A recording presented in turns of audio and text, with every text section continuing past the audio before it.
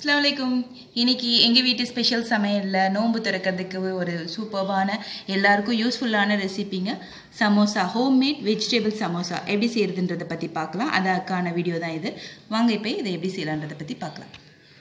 இன்னைக்கு நான் எங்க வீட்டு ஸ்பெஷல் சமையல்ல வெஜிடபிள் சமோசா வீட்ல எப்படி செய்யறதுன்றத பத்தி பார்க்கலாம். அதுக்கு தேவையான பொருட்கள் வந்து ஃபர்ஸ்ட் நம்ம சமோசா ஷீட் வந்து ஏற்கனவே லாஸ்ட் வீடியோல நான் போட்டிருக்கேன். இது வந்து பெருசா இல்லாம இந்த அளவுக்கு சின்னதா ஃபுல்லா ஸ்ப்ரெட் பண்ணதே இவ்வளவுதாங்க. இத பாருங்க. இந்த மாதிரி சமோசா ஷீட் இந்த அளவுக்கு சின்னதா ஓகேவா அது பண்ணிக்கோங்க.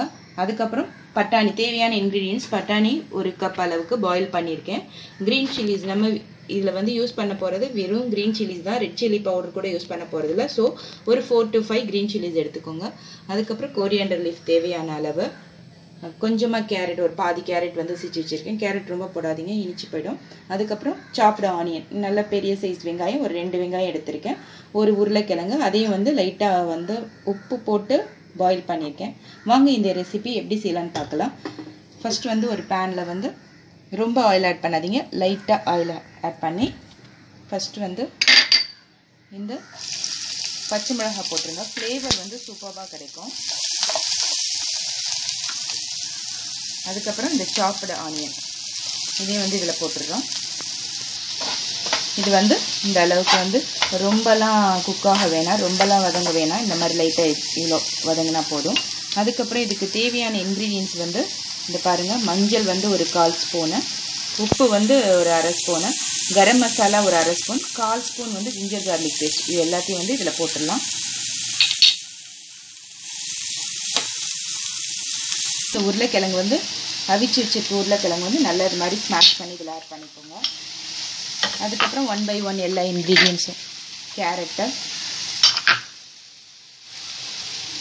பாயில் பண்ணி வச்சுருக்க பட்டாணி எல்லாத்தையும் வந்து இதில் ஆட் பண்ணுறோம்.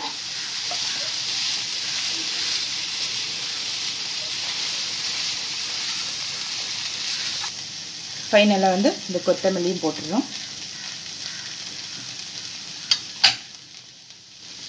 ஃப்ளேவருக்காக லைட்டாக வந்து ஒரு 1/4 டேபிள்ஸ்பூன் பெப்பர்,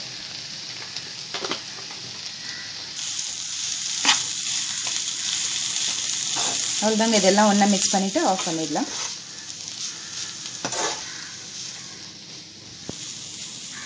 சமோசா ஷீட் வந்து இது மாதிரி செஞ்சுக்கிட்டேன். லாஸ்ட் வீடியோவில் பெருசாக செஞ்சுருந்தேன். அது மாதிரி இல்லாமல் நீங்கள் இந்த ஷேப்லேயே செஞ்சுட்டா கூட பாருங்கள். இது வந்து வேறு மெத்தட், இது ரொம்ப ஈஸியாக இருக்கும். இது வந்து என்னதுன்னா மைதா தண்ணி பேஸ்டிங்காக. இது ரொம்ப ஈஸியானதுங்க. நம்ம அது ஃபுல்லாக ஸ்ப்ரெட் பண்ணி அதுக்கப்புறம் ஓரெல்லாம் கட் பண்ணுவோம். இது அது மாதிரிலாம் அவசியம் இல்லை. இதே மாதிரி வந்து ரவுண்ட் ஷேப்லேயே வச்சுக்கலாம். தென் வந்து நம்ம எடுத்து வச்சுருக்க அந்த இன்க்ரீடியன்ட்ஸ் ஓகேவா. இப்போ வந்து இந்த 2 சைடு வந்து ஃபோல்ட் பண்ணிடுங்க.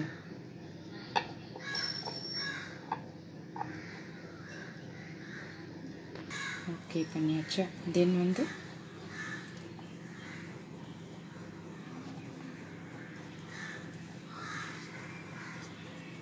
இது வந்து இப்படி ஒட்டிடுங்க. அவ்வளோதான். இது பாருங்கள் சூப்பரான சமோசா ஷேப் வந்துருச்சா. இவ்வளோதாங்க. 1 by 1 இந்த மாதிரி நம்ம செஞ்சுக்கலாம். ஓகே இதோ பாருங்கள் நம்மளுடைய இந்த எல்லா சமோசாவும் நம்ம செட் பண்ணியாச்சு.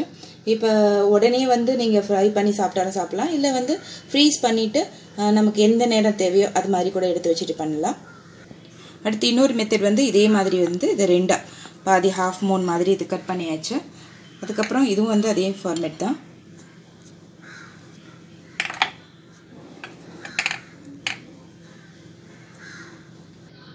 ஓகே இது வந்து இப்படி பேஸ்ட் பண்ணிக்கோங்க.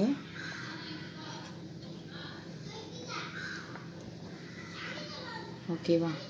இப்போ வந்து இதில் நம்மளுடைய இன்க்ரீடியன்ஸை வந்து உள்ள ஸ்டஃப் பண்ணிடலாம்.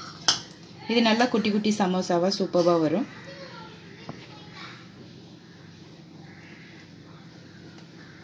அவ்வளோதாங்க.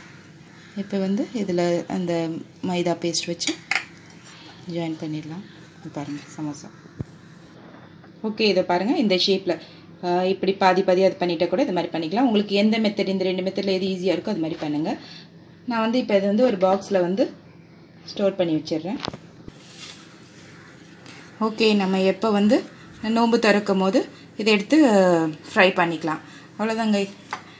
நான் இதை வந்து ஃப்ரீஸ் பண்ணுறேன். ஒரு ½ hour பொறுத்துக்கு வந்து நான் நோன்பு திறக்கிற டைமில் இது பண்ணிக்கலாம். இது வந்து நியர்லி வந்து ஒரு 10 days கூட வந்து இது அப்படியே இருக்கும், எதுவும் ஆகாது. இதை நம்ம தேவைப்படுற நேரம் எடுத்து வந்து ஃப்ரை பண்ணி சாப்பிட்டுக்கலாம். இதை பாருங்கள், நான் ஃப்ரீஸ் பண்ணி ஆயிடுச்சு. இது நியர்லி ½ hourக்கு மேலே நான் ஃப்ரீசரில் வச்சிங்கன்னா ஒரு 1/4 hourக்கு முன்னாடி எடுத்து செய்யுங்க. இப்போ வந்து இதை ஃப்ரை பண்ணிடலாம். ஆயில் போட்டிருக்கேன். ரொம்ப ஃபாஸ்ட்டாகவும் இருக்கக்கூடாது, ரொம்ப இது ஹீட் வந்து கம்மியாக இருந்ததுன்னா எண்ணெய் இழுத்துடும், ரொம்ப அதிகமாக இருந்ததுன்னா கரிஞ்சிரும். ஓகே, 1 by 1 இந்த மாதிரி ஃப்ரை பண்ணி எடுத்துடலாம். ஓகே, இதை பாருங்கள், 2 பக்கமும் வந்து நல்லா ஹீட் ஆகிடுச்சு. இது பாருங்கள், சூப்பராக வந்திருக்கா, இது பாருங்கள். ஓகே, இதை வந்து செலக்ட் பண்ணிடலாங்க. அவ்வளோதாங்க, ஈஸியான சமோசா. பாருங்கள், நம்ம கடைக்கு போக வேண்டிய அவசியம்லாம் இல்லை, வீட்டிலே வந்து எவ்வளோ சூப்பராக செய்கிறோன்ட்டு.